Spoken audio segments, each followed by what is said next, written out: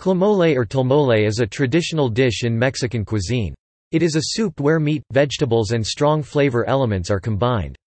When beef or poultry meat is fried and boiled in a stock pot, then green beans, corn chunks and pumpkin pieces are added. Chili peppers are roasted, soaked in hot water and ground on a metate with a little garlic, cloves and black pepper. This is fried in oil or lard with a few onion slices, making a sauce that is added to the broth, which should not be too thick.